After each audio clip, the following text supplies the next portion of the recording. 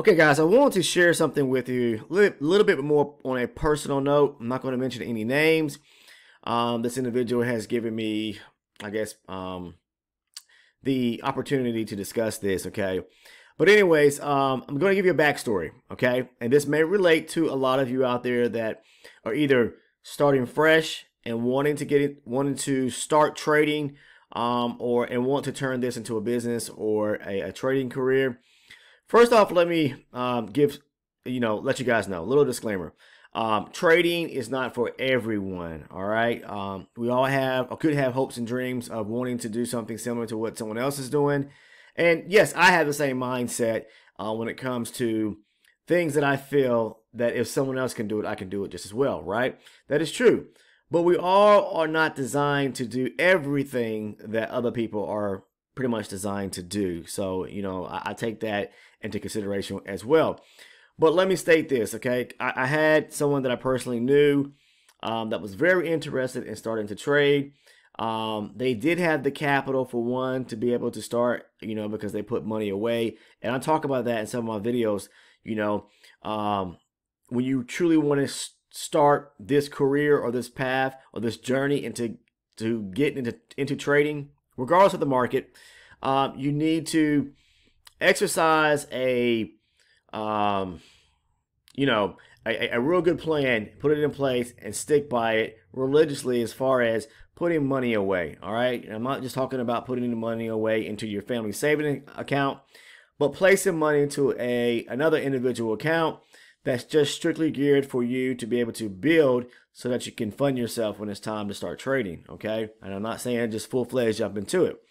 And this individual had done so. They put money away, and they were wanting to get into the markets. Yes, the futures. Okay, they had done like most of us do: scour the internet, watched tons of videos, read books, tried their best to educate themselves. Correct. All right.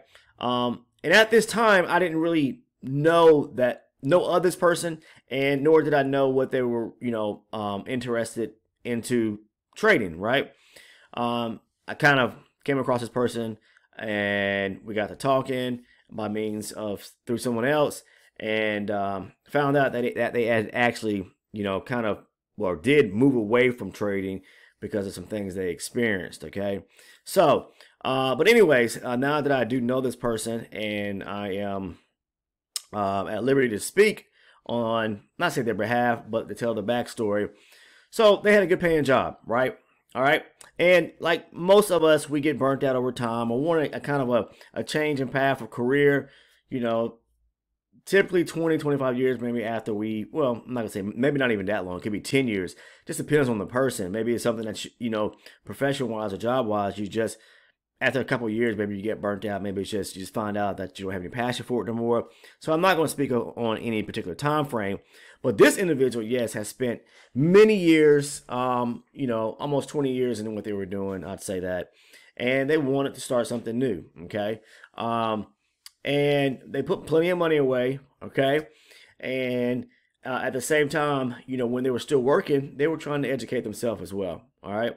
But the problem is, like I always tell and speak on, is that, trying to find a great mentor, a great trading program or course that you can find out there, it's hard to do because, there's so much of that out there that's thrown in our face as far as ads and things that it looks appetizing or appealing, but, who really wants to throw their money away and really unsure of if, those type of courses or people that claim to be gurus or mentors are really going to pan out and work out to where you have invested so much money and maybe you're not getting anything back out of it. I hear stories about this time and time again. Okay. And that's what this person had done. They had money set to the side. They thought they had found someone that was going to work in their favor as far as being able to show them the correct way, how to trade. And they spent, I'm not going to say, just a couple $100s. They spent thousands of dollars into this program. Thousands, okay? And I'm not going to speak on any particular program because there are tons of them out there that I'm sure are just not worthy, okay? So you have to do your due diligence and do your homework accordingly. So they took a percentage of the money they had in their savings or funded or account. I'm not gonna say funded account, but their account that they were putting away to start trading when they were ready. And they had pretty much spent about half of that in just courses that they thought that would aid them and teach them the correct way to trade, right? Well, they didn't learn anything. They actually lost everything in which they had saved, okay? Because here's the problem. People fail to really do their homework as far as back testing and then forward testing. I speak on that, okay? Because you have to honestly see if the strategy is going to work for you or not. Someone else throwing percentages out there to you in a course and showing you particular setups or a strategy, and they're just throwing percentages out there to you and showing you examples. That's not the answer. The answer is doing your own homework to see, how profitable or what the win to loss ratio is going to be. You have to be able to see that. Something that allows you to win 50% of the time. I said this before. That's not a good trading strategy, or maybe even a trading plan that someone's trying to sell you. But it's hard to really speak upon every particular strategy because sometimes it's the person. Maybe they're not executing the strategy correctly, all right? And maybe they're not using the strategy based surrounding certain setups, and I speak on that when I say you have to be patient and wait for the right things to unfold. But this individual did. They thought they had learned the correct way. They started to go from demo trading into live trading, and they blew their account. Okay, several thousands of dollars. I'll say that. Okay, it was a nice amount of money. All right. And so what they did was they started over from scratch. They did the same thing again. They end up building an account up. Okay, putting money into savings. They went about it a different route this time. Okay, all right. And so they went out this time to actually find a mentor. Okay, and again, I said there's so many girls out there that that you can pay to become a mentor, and they gave this individual X amount of money, and the same thing happened. They thought they learned a program or a system that worked. The wool was put over their eyes. They wanted to test it and use it to trade live with, and they blew an account again. See, people struggle with that daily, all right? Blowing accounts. They turn to these funding or prop firms as well, and they continuously are in a cycle to where they are not being able to pass those evaluations. Please don't even ask me that, guys. So many people ask me that all the time. I do not and will never take or buy into any of the prop firms out there. It's just not me. I'm not speaking ill or bad towards any of them because I do not know the ins and outs about any of them, but I feel more comfortable trading with my own funds. Okay, so if that's you and you do trade using prop firm money, then that's okay. As I say, I'm not here to tell people what to do and how to do it. I'm just here to show you the way I trade, okay, and not for you to follow me in any kind of way. All right, I'm just here to show you what works for me, put it out there, and maybe inspire others, okay, at the same time. But again, going back to what I was speaking upon earlier about this individual, the question was posed or raised, what do I do now? Should I go back and start a new job because they now are already burnt out from the job they were at before, or do they go back into the back to the same job or into a similar field? Look, first and foremost, every person has to make that own decision, okay? And yes, it makes me feel bad to hear someone or know of someone that wasn't successful in trading, because trading is really not that hard, guys. It's more simple than anything. It's just it's all about being logical, looking at what's going on, let the charts tell you the story, what's unfolding, and you have to be able to see that. And a lot of people, I use the analogy, and I've said this in the past, it's like looking at a fine piece of art, and to some people's eyes, they may not be able to see the beauty in it or what the art that piece represents, okay? So if you do not have any interest in it, you can be like, that's not for me, so you don't know what it stands for. The same thing with what goes on with these charts, They are painting a picture for us as traders to be able to read, and we have to be able to do so correctly, all right? Or we will get flushed out of the market and railroad, okay? So in speaking with that individual, you know, what I recommended them to do was to, if they're really gung-ho about wanting to get into trading, and yes, at this time they are currently working and back into the career force and making money again, but they still have interest in trading. That's the craziest thing. You know, they lost a lot of money, but they're still interested.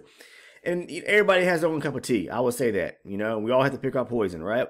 And trading can be, you know, can be hard to some people and easier to others. I'll say that. But to me, it's simplistic because I've been doing it long enough and I know what to look for. And, you know, if something doesn't work out, I get out of it quick enough so that it doesn't, you know, so I'm not taking any drawdown or, taking too much heat on it, I'd say, okay? But they want to get back into trading. I told them that, you know, build their account up. I talked to them about the 10 times the margin size or amount. You know, I gave them suggestions and ideas about what markets to trade to kind of even build their account up, you know, not so much having to just take all their money and put it into an account to start saving, but to slowly take bits and pieces once they get to the point and know how to trade correctly. Take bits and pieces that they can cover into an account or for a funded purpose. And then, for instance, like trade the micros and then build their account up that way. Okay. So that way they're not having to leverage so much personal money into the market. You know, they can take a little bit of money and try to get it to grow. All right. And it's possible. It's very possible. And you guys out there that trade the micros know that it is. Okay. Because yes, the micros trade at a smaller tick value, but guess what? Look, you don't take on as much risk, neither do you. Okay, because you don't have a lot on the line.